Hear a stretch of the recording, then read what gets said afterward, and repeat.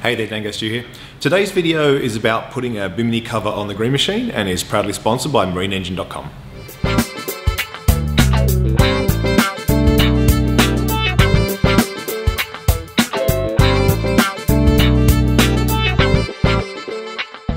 Before we get going, I've got another viewer t-shirt photo. This one is Seth Hoffman from Warren in Pennsylvania. You probably noticed the name from the comments. He's been a viewer for a long time, so thanks for sending a photo in, Seth. So here's a diagram I've drawn up. The plan is to put the Bimini on the boat. First up, I'll just give you a quick look in the box and we'll see what comes in the kit. It's pretty much poles, some fasteners, a bit of hardware, some of the brackets that go with it, and the cover itself. And fortunately, a set of instructions. The process seems to start with just laying the actual cover out first and just putting these crossbars in it. So we'll find a bit of clean space and we'll do that.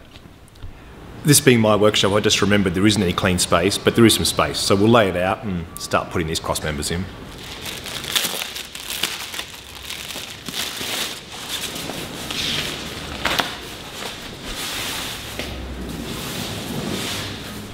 The crossbars seem to just have a slight curve to them, 4 of those.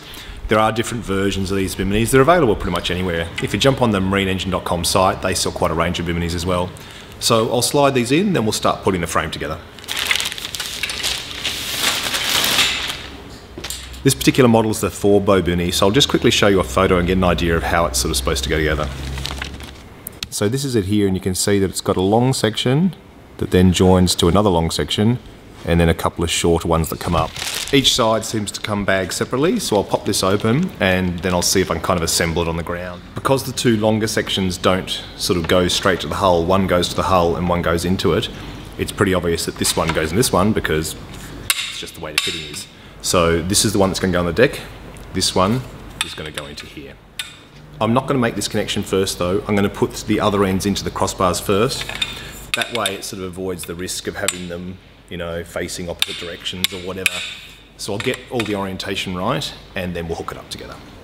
The photo of the Bimini doesn't label front and back, but the cover itself is labelled with a front. Looking at this picture here, I'm imagining this is the front because if you undid these stays, it would allow it to fold backwards this way. So I think that's what we want. So I'm going to rig it up so that the arm here that connects to the other arm is at the front, and obviously the other one at the back. So the one with the extra fitting, I'm calling the back. The one without it, I'm calling the front. These front sleeves are much longer than the crossbars too, whereas the middle 2 are shorter. So we might have to sort of fish it out, connect it, and possibly even do the other one blind inside the socket.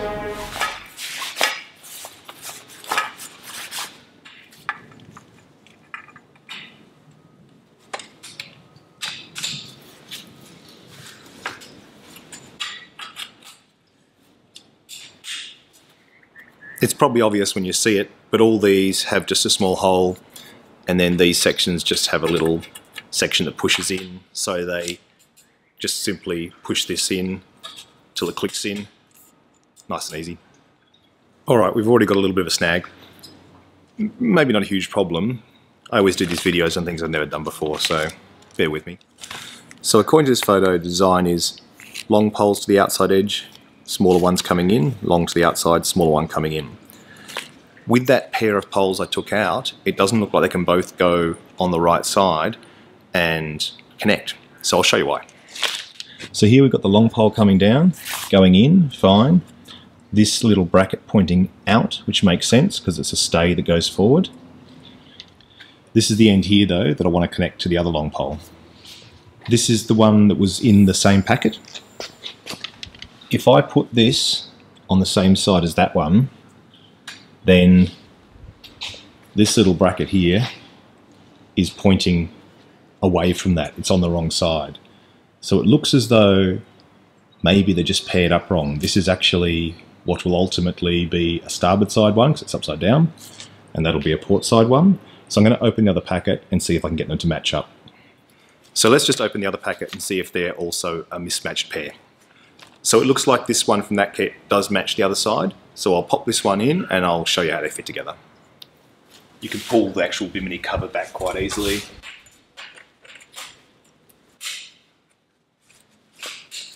flick it on and pull it over. This looks right for the other side too. So it looks like the packets were set up with front right, rear left in one packet, and then front left, rear right in one packet. Because it's going to take quite a few hands to get this thing in position, I've got these guys helping, and they're mostly distracting. So we'll go up and look what's in the box, and then we'll figure out how we can sort of get this together and figure out where we're going to put it on the boat. I've had a look through the packet and separated all the various bits of hardware. So what we need to do now is just connect the two frames we made to each other. So we'll grab these and we'll put those together. These sections go together with one of these black knobs and then just a normal nylock. So do the same thing on the other side, and then I'm going to get a few people to give me a hand and we'll sort of try and find a position for it. People, what am I talking about? So our plan now is just to try and position it fore and aft, mark a spot before we drill anything, just to make sure you can still get in and out of the boat. Oh, feels like being in a lounge room. So this is heaps of room. That's really easy. So is that as far forward as you want it, Stuart? I know you wanted it sort of covering the helm position. Well, that's what I'm thinking, because if rain comes in at this angle as you're moving forward, but what I'm thinking is if it came further forward, then instead of having this almost uselessly small gap here, you might actually be able to just still get out here. So is it going to give more drag?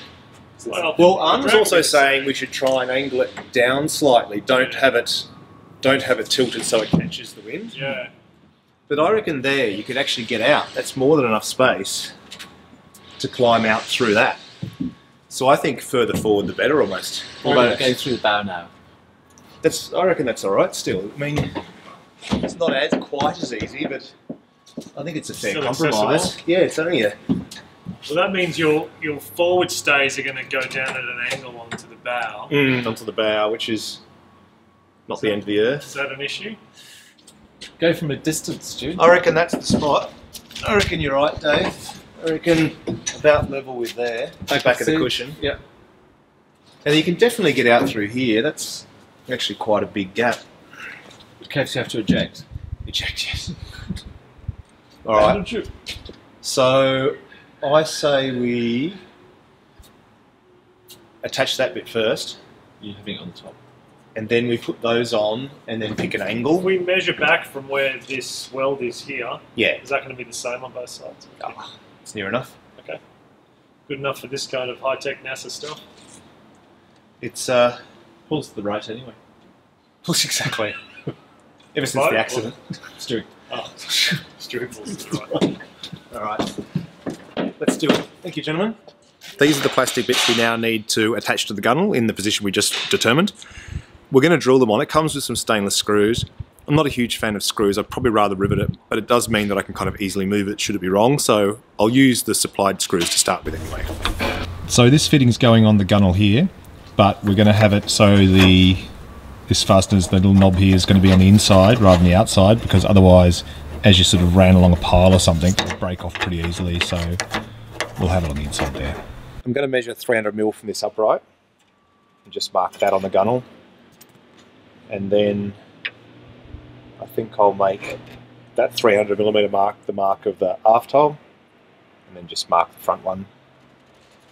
So we'll do that both sides, drill it, then screw these on, and then I'll actually attach the Bimini to these so we can start playing with the forward and aft stays.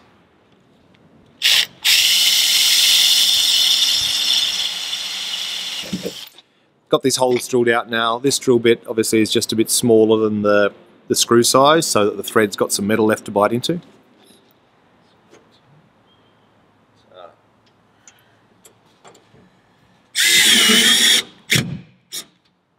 Yeah, so we're going to put the backstays on the actual Bimini now, and then we'll slot it in place and then play with the position of those backstays until we get the angle we want. The backstays go on with just bolts and nylock, so we'll whack those on and then get it back on the boat. The nylock inside these is captivated, so you don't need a spanner or anything, just a screwdriver. They actually supply a screwdriver with the kit, which is nice. Alright, so Paul and Dave are going to lift it back on now and we'll fasten it in.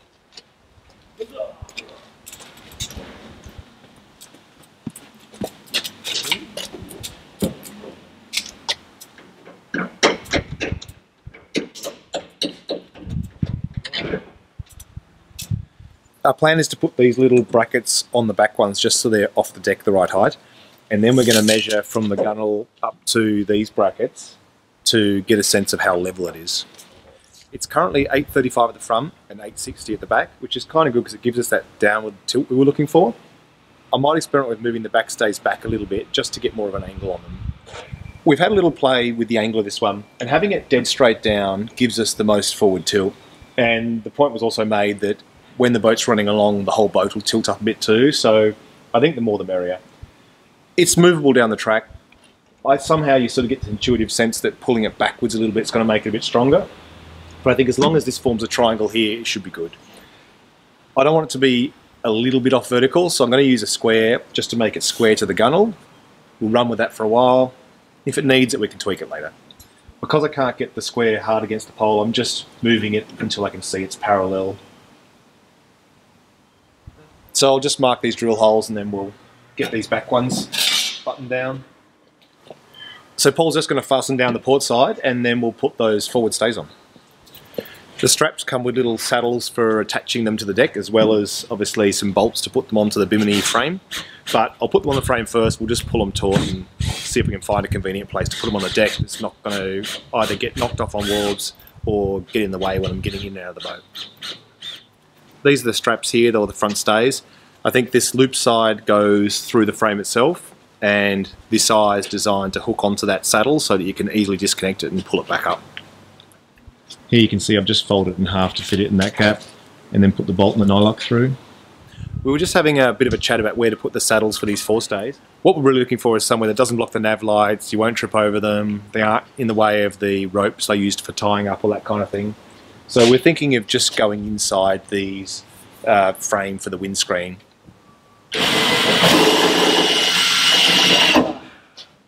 We're pretty much done now. It actually was a pretty quick job. I was expecting it to take a bit longer, so they're not too hard to install. What I'll do now is we'll just go and launch this boat, because we're going to get home tonight anyway, and give you a sort of better look once it's off the trailer. One other thing Paul just pointed out though is that this particular fastener here, the knob's on the outside, not the inside, and we can't do anything about that without taking this rivet out, drilling this rivet, and then swapping it right round. So I don't really want to be sort of having the gunnel run along a pole, grab that, and just shear it off. So that's definitely something I might look at doing pretty soon.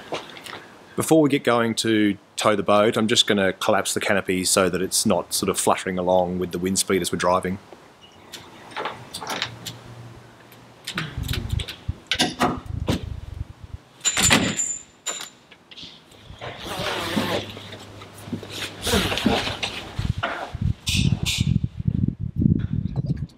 Morning.